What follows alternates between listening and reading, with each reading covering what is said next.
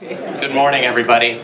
My name is Curtis Cravens. I'm with the Mayor's Office of Recovery and Resiliency, and I have the Coastal Protection Portfolio for ORR, and so I'm happy to just take a couple of minutes and kick this off. Before I make my just a couple of comments on where we are with our program, can we see hands? How many people actually have been to Coney Island Creek? That's good. Okay, great. So that's great, because that's fantastic. I wasn't sure it was gonna be that high a percentage, so that's great, because we'll really want your feedback today and bringing that experience to this session. This is a non-panel session.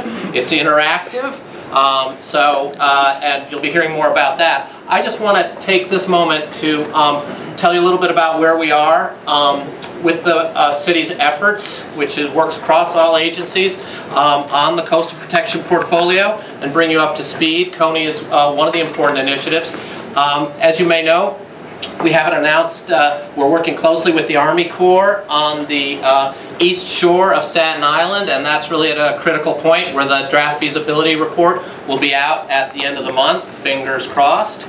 And then we're also working with the Army Corps on the Atlantic side of the Rockaways in Jamaica Bay, and that work is proceeding in alternatives as well, and they are meeting with communities. So that's great. Those two projects are moving ahead. We are also have announced, as you may know, that we are moving ahead with Red Hook. We're in the procurement process in collaboration with the state for a $100 million first phase of Red Hook.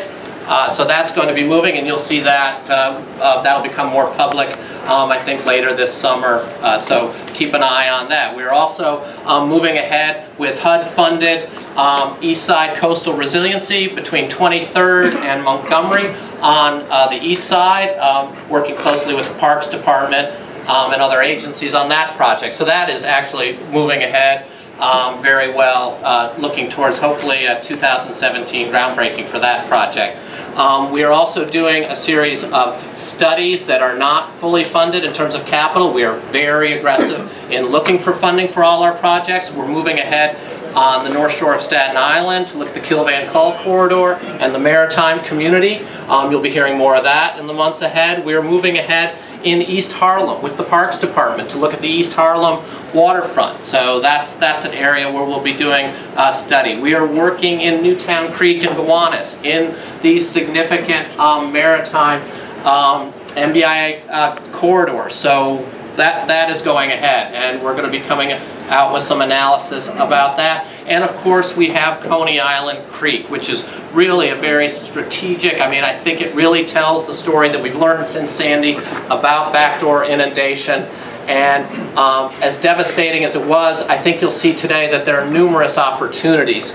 And I just really want to thank, we can't do this work without the partnerships. We can't do it without the partnerships of our city agencies, on the NGOs, our consultants, and the other not-for-profits and community. We can't do it without any of those, and you make up most of that group here today. So I just want to welcome you, and then I want to turn it over to our amazing procurement partner and consultant team, Elijah Hutchinson of EDC, and Ronnie, are you coming up at the same time? Ronnie Dietz of Arcadis.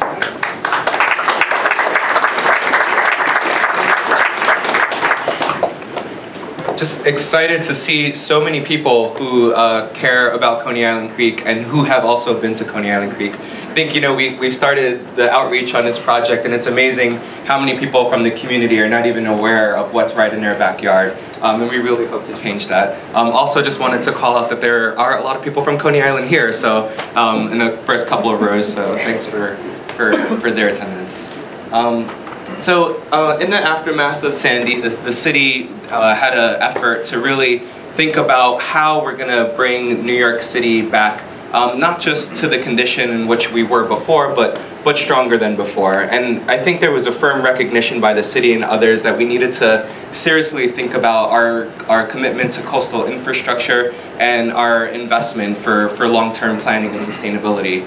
The three key questions that really guided this effort with the community and also from the city was for us to acknowledge what happened during Sandy, to really understand what were the existing conditions, what were the issues, and really to identify the challenges. What could happen in the future? What if we don't do anything at all? What is our reality of the future that we are facing, and how do we start to understand the parameters that we're working with in identifying future opportunities? And then third, how do we rebuild and prepare for a future with climate change? And that's really where we set ourselves up for this study and for some of the other coastal resiliency studies going forward, is thinking about how do we prepare for the future. So first, to talk about what happened during Sandy, Ronnie. Thanks, Elijah. So we're going to play a video here, and it simulates what happened during Hurricane Sandy from a storm surge perspective. So if you can click. And we're going to play it twice. But what you're going to see is that along the Atlantic side, it's not where a significant amount of floodwaters breach until you have the large surge. Really what happens is you see the floodwaters coming in from behind in Coney Island Creek and from behind in Sheepshead Bay. So we'll just play it one more time.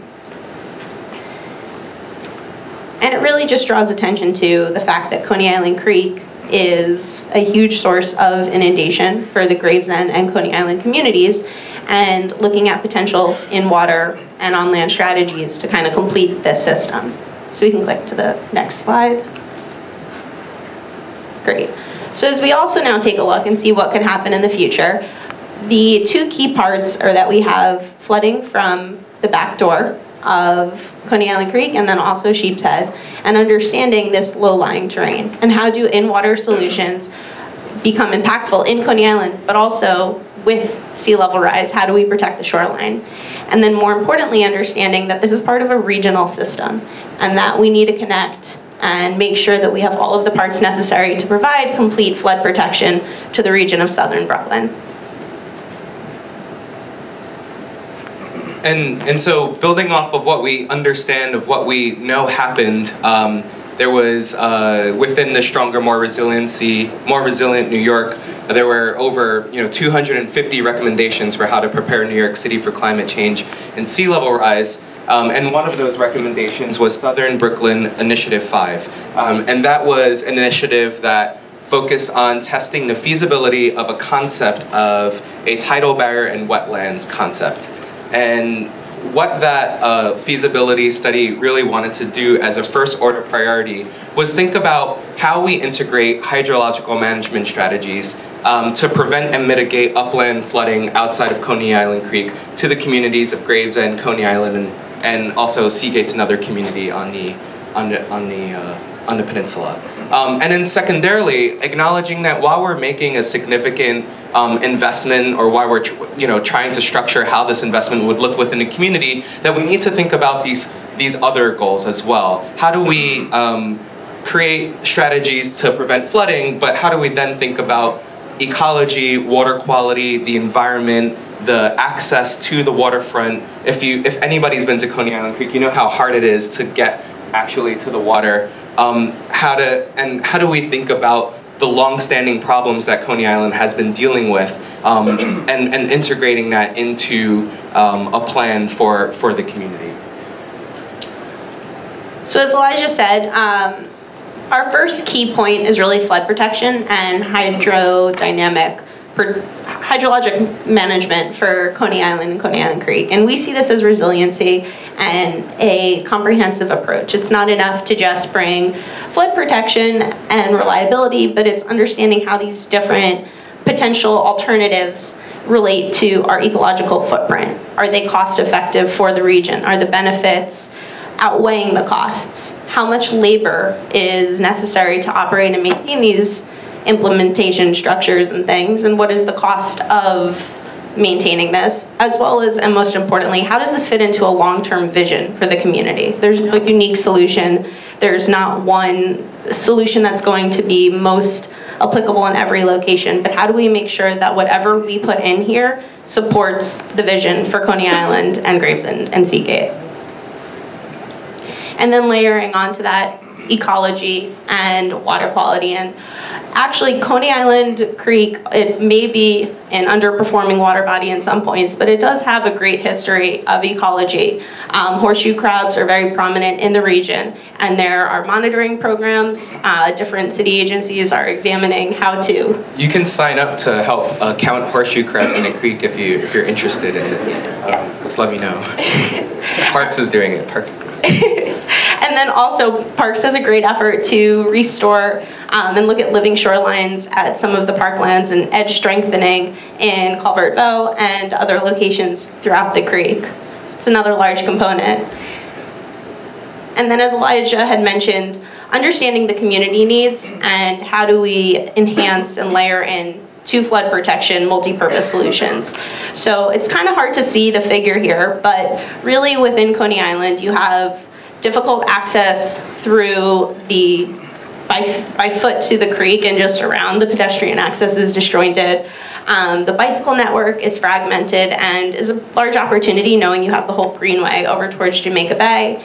And also just between the north and south sides of the creek, there's sparse direct connections between Gravesend and Coney Island. And looking to see how we can bridge these two neighborhoods with the opportunity of bringing flood protection to the community. And what's great about this moment where we are right now is that this study started a few months ago. There's a photograph of just last week. Is my mic going in and out? Yes. Okay. There's a photograph of just last week where we had our community meeting down in Coney Island, really soliciting feedback and wanting to hear from people about how do they use the creek, what are their ideas for the creek, how do we think about these goals that we have for our study. And what's nice about this format is that we, and I'm going to pass it over to Michael very shortly, there are the WEDG guidelines as well, and our guidelines for the study align so nicely with the principles of WEDG. And so thinking about the partnerships that are important for this study to go forward, we've been reaching out extensively with our partner city agencies, with our partner state and federal agencies, and considering all of the parameters that we'd have to consider in a very complicated study, but also we need the organizations like this and the people in the room to listen to and give us what their vision is for the creek, so that we can take that into account as we start to develop what our recommendations are for our concept designs. And with that, obviously there's not one silver bullet for this. It's a hard nut to crack. There are a lot of different ideas, and that's what the next session will focus on.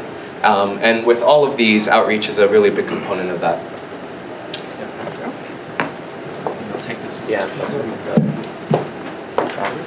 Okay, hi, my name is Michael Porto, Director of Outreach and Planning for NWA. This is a real treat to have this many people show up. You throw a party and you hope that people come. There's people, if you look around, trying to bang in like jailmates here. So if they want to come in, it's okay, but this is really great. I'm going to be very quick. We're going to talk about WEDG a little bit, tell you about it. Cueing the presentation. So I'm going to talk about WEDG a little bit. It's an incentive program like LEAD. It's for the waterfront. It's completely voluntary. There we go. It's really promoting access, resiliency, and ecology, which, as Elijah and Ronnie said, kind of ties very well with the project Coney Island Creek. So resiliency, access, and ecology. So we're going to break out into groups. Some of you are sitting at tables. They're actually labeled. There's an MWA rep, there's an Arcadis and city rep. There's 2 access tables back there. There's 2 here and 1 here. And there's 3 back there, just to give a sense of the room. So, WEDG is talking about access in a very inclusive, community-engaged type of way. We talk about waterfront infrastructure, water-dependent uses, getting people onto and into the water. We talk about programming, stewardship, as Elijah mentioned, getting people involved in actual citizen science and the movement to really care about the waterfront. So we have prompting questions, and we'll have these at your tables, but for access, we want to ask, how do we leverage current infrastructure for enhanced access? How do we integrate access into a resilient waterfront? And how do we encourage bringing people to the waterfront? What's sort of the bread and butter of the MWA? And then resiliency. There's a bit of sometimes a push and pull gray and green infrastructure. There usually isn't one answer, and everything is site contextual, and there's an appropriateness that goes into things. But WEDG really tries to promote graduated edges where appropriate. Redundancy, we'd like to sort of promote layered effects. Anything that is redundant can usually withstand some sort of hazard, and we'd like to promote that through WEDG. We have various things in the water, stabilizing the edge, and actually creating topography that creates a berm or something that would actually protect as a last resort. So the prompting questions for resiliency: how do you envision the integration of storm surge and stormwater measures? How do we want green infrastructure close to the ocean? How should on-land and waterfront edges interact for flood protection? And then finally, ecology. WEDG is really promoting going above and beyond, restoring ecology, catering to the regional goals of the area. Materials, let's think creatively and innovatively about materials. On the left, our friends at eConcrete have created a precast tidal pool that fosters ecological growth. Just an example of the type of things we put forth in WEDG and going above and beyond what's required. Sometimes you do have to provide gray infrastructure and bulkheads. So we have something, actually, we just got back from Seattle, the American Planning Association. This is very prominent on the West Coast, creating more complexity to foster ecological growth when you do have to do hard edges. And then finally, the prompting questions for ecology. How do we improve water quality before it gets to the creek? Where are opportunities to improve aquatic habitat in the short term? And then thinking about the long term. What are the key components to a long-term ecologically enhanced Coney Island Creek? So, I'm going to take a minute just to explain what we're trying to do here. There's about 80 people. We're going to divide into these lounge areas in the Infinity Lounge. There are 10 people per table.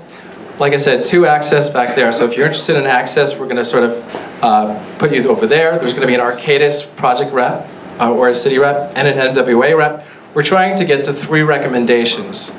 And these recommendations, it's part of an exercise of thinking and getting the input from people that actually live there and the experts in the room that come to the MWA conference. So this is exciting. So we have access 2 over there, 2 for resiliency. If you're interested in resiliency, go to these 2 tables. Another resiliency one over here, and 3 ecology in the back. We have about 35 minutes to do this. I think we have a little bit more time. We sort of stayed on schedule. And the goal is, like I said, to get to 3 issues, recommendations that we all sort of come together and try to get a conclusion to. And then we'll have 25 minutes at the end of the session, 2 to 3 minutes per table, to talk about what we've come up with.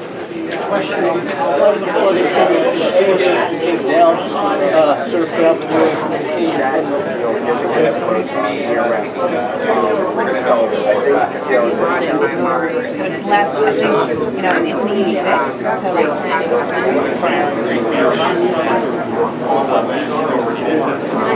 I'm Dare Brawley. I work for Regional Plan Association and have the privilege to be able to be here to help take notes for our wonderful group. We are the first of the resiliency teams, and our 3 core recommendations centered around first, education, thinking about potentially an elevation tour. What would it look like if all of Coney Island were up to 20 feet? And then our second is around flood insurance reform. We had a couple of different ideas there. One was about incentivizing adaptation measures through lower flood insurance rates that would benefit folks who are willing to make investments to make their homes safer now. Another is the formation of potentially a city commission to address and to evaluate what alternatives to our current flood insurance policy would be. And third is that potentially the city could offer an alternative to federal flood insurance rates. I think that's kind of a cool idea. Then our third and final recommendation is to look at land use reassessment in the Coney Island region. What does it mean to look at how industrial uses, what areas they're in versus residential uses, and which ones are most at risk. Go big or go home. I guess they double down. Now, our second resiliency group. Who's your speaker? No, that's cheating. Come on, guys. Someone else? Come back to them. We'll come back to you guys. We're gonna.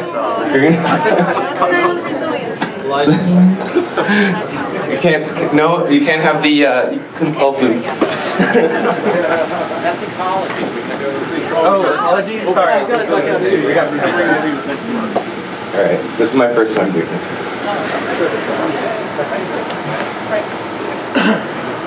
Hi. So our first Frank Vero, New York City Parks Department. Not one of the representatives, I just happened to be here, sorry. So our first suggestion was to use a multi-layered, multi-tool GI system to mitigate storm impact through infiltration, delay, and filtering stormwater flooding. So we had things like normal infiltration GI ideas, we had ideas about riprap and oyster beds. Green infrastructure, sorry. Our second suggestion was to raise and waterproof existing structures and utilities to protect dwelling spaces, and also to, in terms of the utilities, armor them through use of localized power sources, so solar power for street lights, or local wind power, things like that, and raising dwelling level within existing structures to make it so that if a house floods, at least it floods what is essentially now the basement. And the third idea was to relocate the existing stormwater outfall that's along the creek to a different location that would provide some ability to get rid of that water without it flooding the creek and actually contributing to the flooding of Coney Island. Thank you.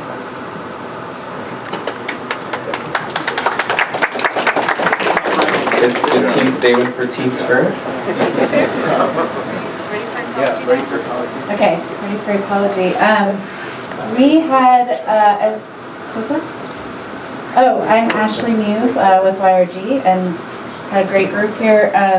We talked about both short-term and some long-term ideas for some ecological restoration of ecological function. And one of the immediate things that sounded really straightforward is encouraging some of the cleanup of trash along the part of the community, especially around the amusement zone, because it sounds like there's a lot of floating debris in the creek, and that's already having a big impact. For anything long-term and short-term, we briefly discussed the idea of really organizing the surrounding neighborhood around this micro watershed in some sort of eco-district idea, so that they can be really, not just the neighborhood, but other stakeholders can be really involved in understanding what ecological restoration efforts are going in and how private land use decisions can support that. And that kind of relates to the need for really effective stormwater management and planning throughout the area. Anything else I missed? Oh yeah, and long term, just really thinking about a living shoreline is probably the best thing that could happen for the existing ecology. Thank you. And we have our second ecology group.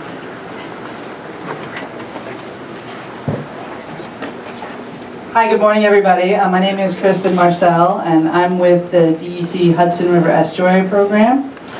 And I'm going to try to summarize some of our ecological goals here.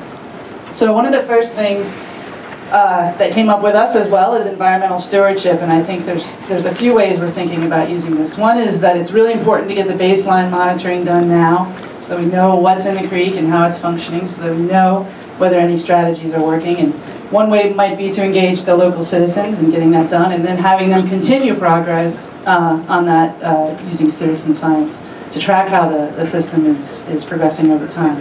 We also talked about environmental stewardship in the context of maybe landowners or property owners being able to manage their site to reduce stormwater impacts or reduce impacts of CSOs that I guess are already having a major impact on this waterway. And general education and outreach so that they can understand the natural resource that they have near their homes. We talked about using green infrastructure in larger ways. For example, the Belt Parkway, a major thoroughfare there, but also potentially a way to trap some stormwater and convey it to some of the parkland areas that are already identified here along the waterway, and use those parkway areas as ways to treat that stormwater before it goes out into the creek. And Well, another thing we talked about, we learned from the Harbor School folks about some really interesting aquatic life. I didn't realize that there were seahorses and glass eels, sea whelks, all using this resource. And so to the extent that we can continue to use their expertise, but also the tidal flushing is apparently very important in this area, and to the extent we want to make sure that any tidal gates are considering an impact they might have on the migration of species that we learned were in the creek, but also the tidal flushing. The tide is already doing a great job of helping to manage water quality, and we would want to make sure that any gates were not impeding the ability of the tidal flushing. We also talked about naturalized and vegetated shorelines as being really important, and maybe working with some of the property owners, the larger property owners, to help them use vegetation to create aquatic habitat while they're also increasing resiliency. Thank you. I'm going to come back over to resiliency.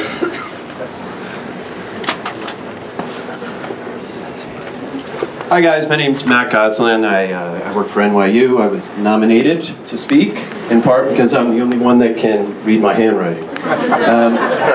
So we talked about most of the issues that you would think we would speak about, the soft edges, focusing in on the vulnerable areas, creating permeable surfaces, but there were a few unique points that I thought were brought up that I'm going to mention.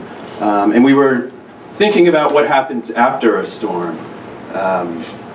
In particular, the lack of access to power for residents that are in trouble. So one of the ideas that was brought up was we need more systems in place, backup power generation, places where people can go to do things as small as charging their cell phone. That was a big deal after Sandy in Coney Island. People couldn't call for help, they couldn't call relatives. So we're thinking about like a little bit of acceptance that at times, living so close to the ocean, people are going to get wet, and we should have some systems in place to help them out. We also thought that during those evacuation periods, we should raise up those coastal highway points, that those areas should be protected so that people can get out of these areas when they're in trouble. And then the last thing we talked about was really just empowering people, making funds available to residents to make their own improvements. So sort of this less reliance on the city and a little bit of reliance on the residents to make improvements to their home, to raise up houses and to prepare their basements for future flooding. So did I miss anything? Equity, we decide. Oh, and then like for those areas where we talked about making elevations and I don't want to say, for certain parts that we need to make these big decisions on what areas are going to become soft and the areas that become permeable and flooded, the residents need to be able to chime in. Maybe some areas will need to be turned over, and the community should have some input on where those areas are. So that's about it. Thank you.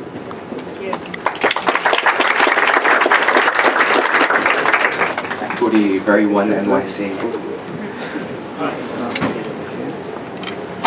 Hi, my name is Eddie Mark, and I am with the Coney Island Beautification Project. I actually am a resident in Coney Island, and I used to be a former chairperson of the Community Board 13.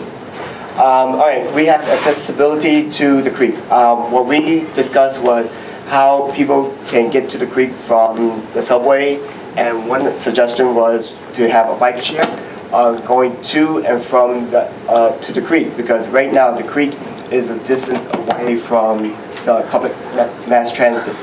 So what we suggested was to have a bike path going along Neptune Avenue to connect directly to the subways. We have issues with traffic. As you know, Coney Island is seasonal, and getting people into the area, it's quite a challenge because there is no parking space for the resident and the beachgoers. So what we all are concerned is how do we limit the mass driving people coming in by cars, and how can we entice them to use mass transit or the bike system, as we mentioned. We also had the open space. We wanted to have the open space planning to support local use for the community resident use. Basically, we wanted people in the community don't really use the creek side because there's no reason for them to use the creek.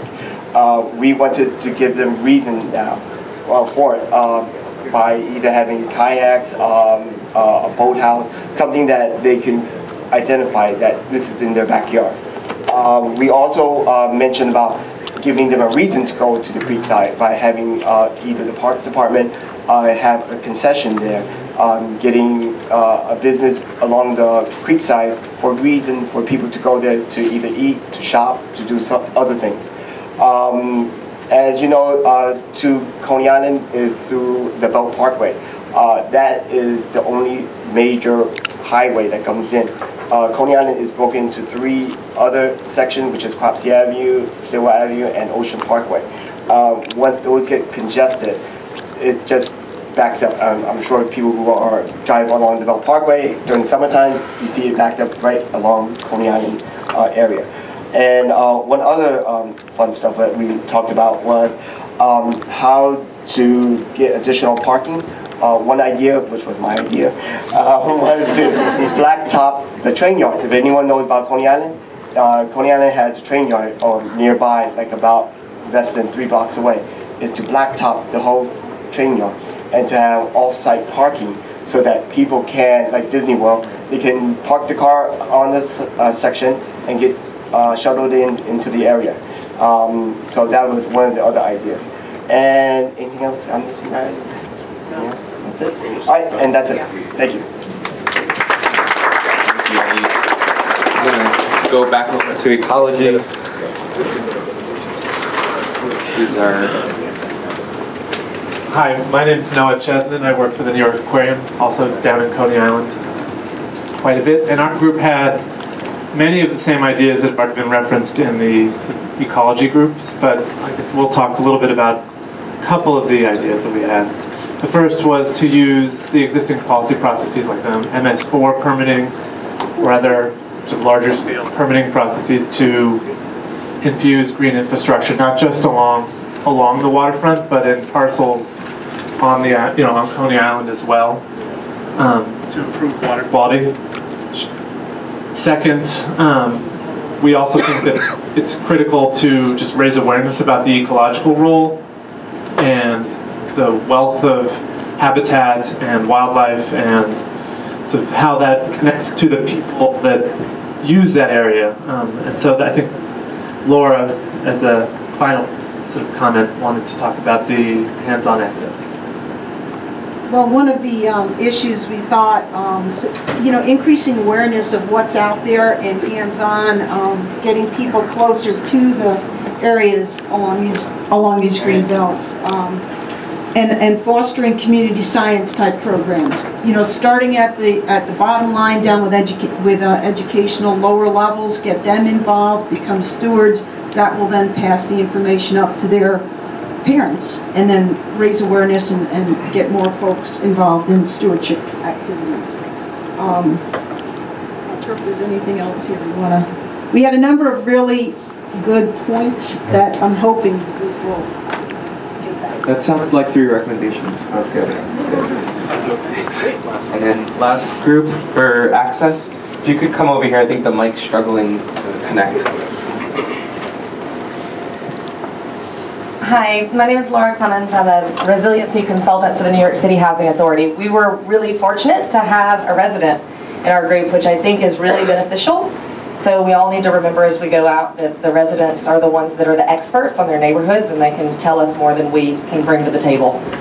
So the things that we had is that this is important to remember that we're just going back to the way that it was, that we're not reinventing the wheel, that Coney Island, the creek used to have a lot of access points, and that we need to maybe do more reflecting on the natural access points that it used to have. We don't want to displace the existing local use. That's really important to the residents, that they're actively using it for fishing and passive enjoyment like barbecues and picnics. So that's going to be really important to remember that our first honor needs to be the people that live there and improving their quality of life, and then bringing in people from outside to enjoy it as well. Wayfinding to connect, that's going to be the most important, cheapest thing you can do is wayfinding, just to let people know where they can already get access points, because there's a number of existing ones. And we need to create a beach to create connection. And there's an opportunity with the New York City Housing Authority and its potential ability to do a complete streets project or a green infrastructure project that creates that sort of pedestrian corridor.